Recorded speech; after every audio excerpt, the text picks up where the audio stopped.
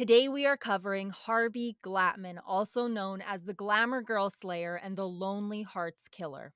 He was active from 1957 to 1958, and believe it or not, he was actually executed the following year. He lured his victims into a false sense of security by claiming to be a professional photographer who could help them launch a modeling career. We know for a fact that three women lost their lives to this monster, with a potential fourth that has never been confirmed. This is by far one of the darkest stories we have ever told. Yeah, honestly, there isn't much we can say to prepare you all for this one, so let's just get into it.